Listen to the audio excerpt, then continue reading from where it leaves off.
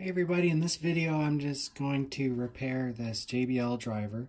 This driver is a 2118J and I don't know how it got damaged, but anyways, you can see here that it's a pretty easy repair job.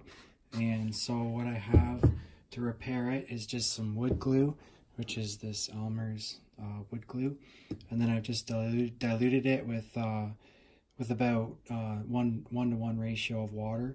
And so I'm just gonna mix this up, and then using a paintbrush just kind of repair it with the glue and then let it sit to cure. So I'm just gonna mix the glue up, just apply.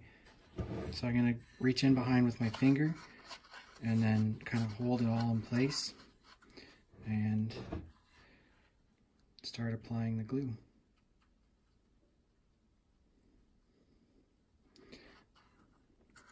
So I'm going to do the same to the back side.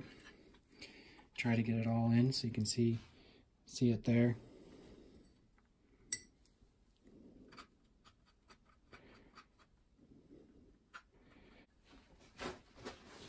Just a piece of paper towel here. I don't want to soak it up too much, but just dab it. Don't want to tear any of the fibers.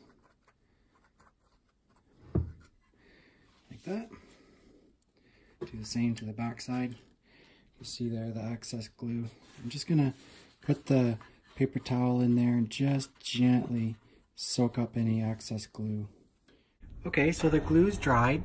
You can see there, you can barely see where the damage was except for the dark area from the glue. And I noticed too that there was another damaged area, so I'll have to go in and do the same thing for that. So that's how you repair a speaker cone.